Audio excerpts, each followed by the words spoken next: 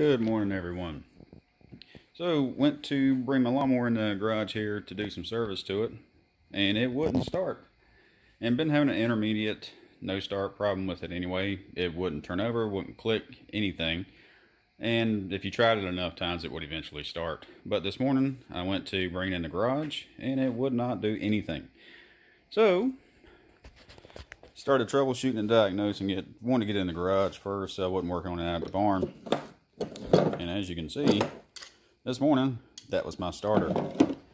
So, brought it in. I'm going to go over how I troubleshot this and what I was looking for. So, first thing you want to check, want to see if I had 12 volts. Maybe I had a dead battery. I did not have a dead battery. So what I did, brought it in the garage here, and then I thought maybe it's a safety switch. These lawnmowers have tons of safeties. I mean, if any of these are not in the proper place, your handbrake's not set, deck's engaged, any of that, it won't start. So make sure everything is where it was supposed to be, and looking to see what was going on with that. So they were all in the proper position, but that doesn't mean a switch isn't bad.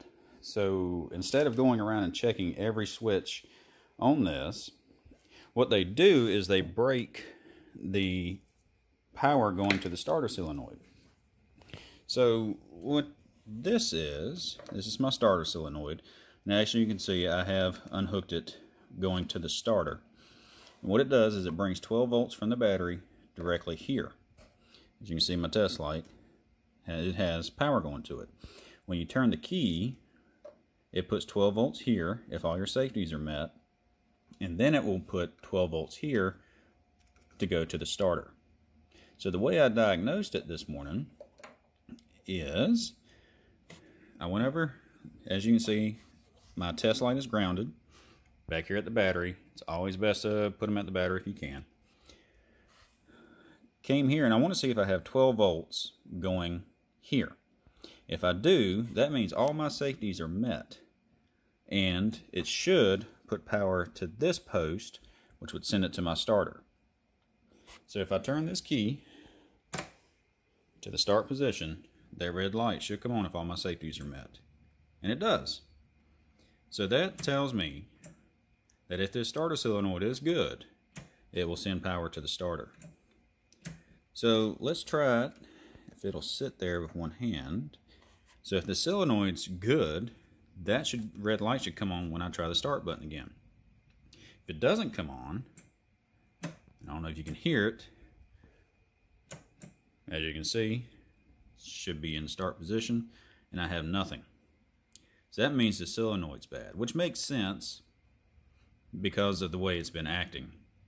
And it's almost like if you bounce it around, it'll eventually start. So I've had old cars and trucks, you would have to crawl up under and hit the starter a few times and then it would start. Similar kind of thing with this starter solenoid. But I want to show you what I was talking about with the safeties too.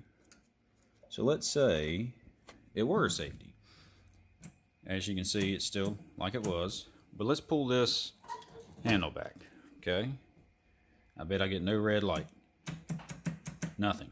Because it broke that circuit with one of those safeties. I put it back in its position. I have it again. So I'm going to pull this solenoid out and go uptown and see if I can find one. So I got my solenoid out. A couple things I should have mentioned. If you're doing this, always disconnect your battery cable. As you can see, I disconnected the negative side. You would think, well, when you disconnect the positive side, if that's what you're working with. And you can do that. The reason I like doing the negative is when you're taking off the positive, if you were taking this wrench and taking that bolt off and you tapped anything metal, it's going to arc. If you take off the negative side, it can't arc anywhere because it's already grounded. It can't get grounded more. And once you have the negative off, you can take the positive off if you need to. So, took the negative off. Over here, it was just a couple wires I was showing you. You can see right there where it bolts down. And I just pushed these back up under here to get them out of the way. This is one to the starter. So, brought it over here and put it on the bench. And was going to test it. So what I've got, 12 volt source from my battery pack here. Battery pack's grounded. And if I put 12 volts here, it should click. And what I did, I hooked my leads up to it, to my meter on ohms, so if it completes that circuit, it should beep. And as you can see, nothing. So I bet if I take and hit it on the bench a few times, yep. So it's just a bad solenoid. Which is good with me. You think you're out bouncing around, mowing grass. Eventually, what you saw the first time, it quit doing it. So I got a new solenoid from Napa. It's not exactly the same because this one has rear bracket, but it's fine. The bottom bracket's the same. It'll bolt right in. $11 fix, and now my son has no excuse not to mow grass. So we'll slap this in real quick, put it in just like the old one came out, and see if it works. Alright, got my starter solenoid back on, the new one. Didn't take but a few minutes. Got my ground connector, ground cable connected back. So I'm not even going to put the test light on this, and as you can see, I left the side going to the starter off. Just wanted to verify this works.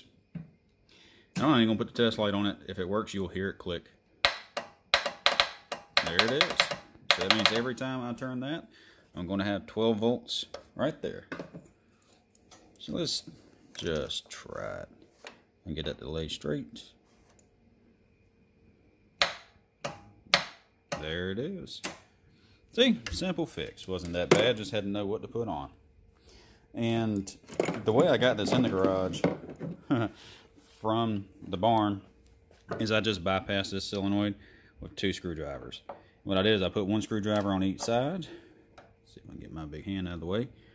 And when I touched them together, it just completed that circuit.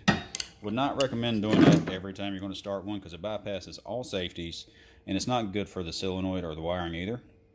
But it will get you out of a pinch. It'll get you in the garage where your tools are, and hopefully get you back to mowing.